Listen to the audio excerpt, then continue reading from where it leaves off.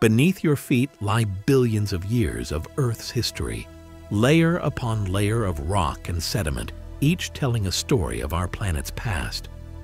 But what if, hidden in those ancient pages of stone, there lies a chapter we never knew existed?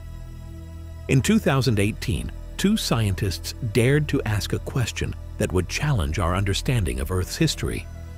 Adam Frank, an astrophysicist, and Gavin Schmidt, a climate scientist, proposed what they called the Silurian Hypothesis.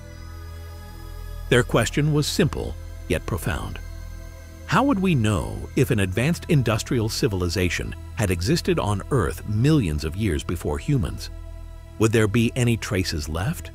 Or would time have erased all evidence of their existence? Think about it. In just a few million years, most of our cities will be gone. Our plastics will have broken down. Our metals will have rusted away. The geological processes of our planet, erosion, plate tectonics, volcanic activity, will have ground most of our civilization to dust. Consider this. Our own civilization has existed for merely a few thousand years. Yet Earth's history spans billions. In all that vast time, in all those countless millennia, are we certain we were the first to look up at the stars and dream? The first to build, to create, to shape our world? The Earth has experienced countless transformations. Continents have shifted, mountains have risen and crumbled, entire oceans have vanished. In all this change, how could we know if another civilization had risen and fallen?